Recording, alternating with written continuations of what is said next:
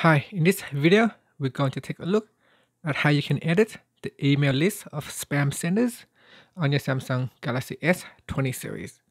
Now first, we're going to go back to your home screen by tapping on the home key. And on the home screen, we're going to swipe up and tap on email.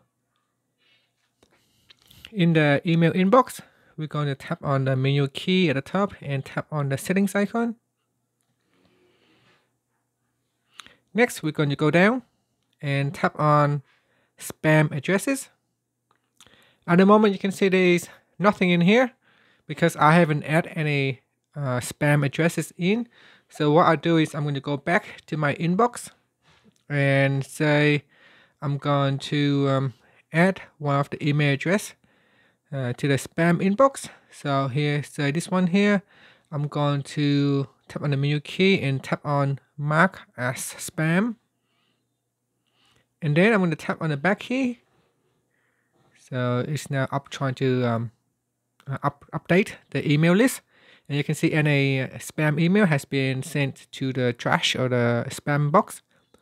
So I'm tapping on menu key, tap on the settings icon, and then I'll go down and I'll tap on spam addresses. And you can see here, this email address has been moved to the spam addresses list.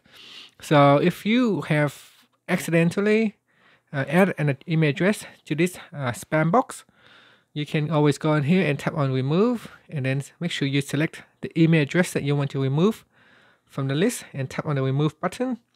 And now it is removed from the list. And so now you can tap on the back key to go back to your inbox. So all the emails that I had in here previously has been moved to the spam box. So if you go in here, you can see, oh, this email has been moved. So when you remove them from the spam address, the email doesn't automatically revert back to your inbox. You have to manually go in here and move it back if you wanted to. Otherwise, you can just leave them in your spam box. And that's it. Thank you for watching this video. Please subscribe to my channel for more videos.